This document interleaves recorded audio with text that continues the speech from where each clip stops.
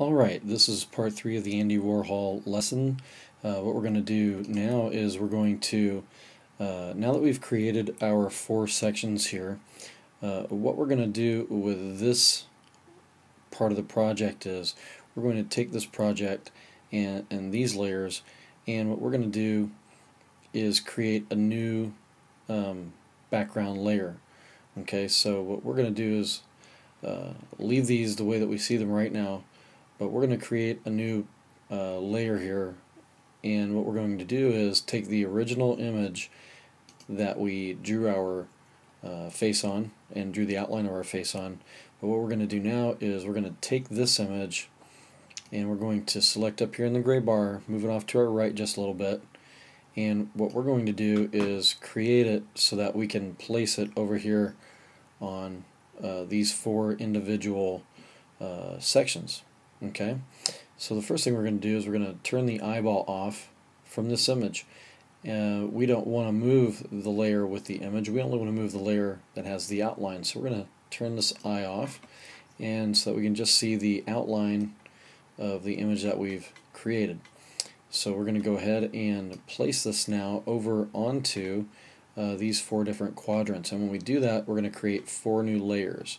So what we're going to do is select the move tool, and then we're going to select here on this layer, and we're going to drag this image over and drop it. Now when we drop it, it's going to change the size of it, and as you can see it's much smaller, so we're going to have to make sure that our transform controls button is selected.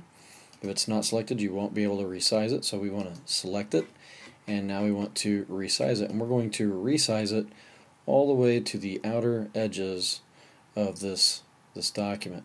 And we don't have to take it all the way to the top, we want to leave a little bit of room at the top.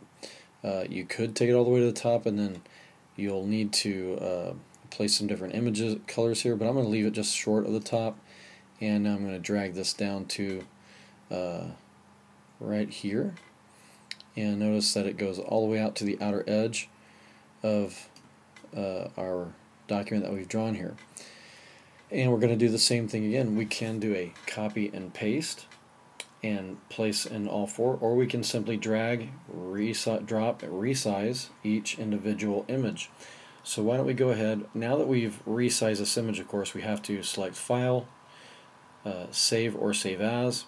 We'll just do a little save here. It'll ask us to apply it, and of course it wants us to save a name to this, which we've already done. So now what we can do is do a copy and paste. So let's go ahead and, while it's selected here, do a Command C, and now we can also do a Command V as in Velcro, and we can do a new layer, do a little copy and paste, and we'll take this and place it over here on the right side of the image, and let's do a new layer via copy, and it's copied this layer in the same exact spot, so we're just going to go ahead and move it, and let's do another layer, new, and via copy, and we're going to take this layer and place it down here, and of course all I'm doing is taking my image and placing it at the bottom of each layer. And of course we'll do one more, new. You could also do a duplicate layer. We'll go layer via copy, and we will just click and drag this layer over, and now we've got our 4 images selected and placed here. We're going to go ahead and wrap up this lesson. This is a shorter lesson.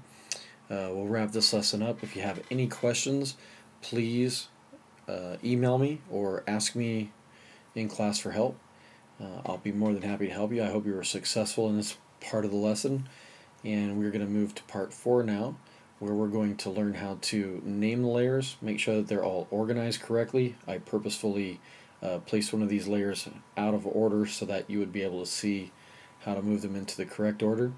And again, if you have any questions, see me in class, and we're going to move on to part 4, and good luck to you, and if you need anything, come see me.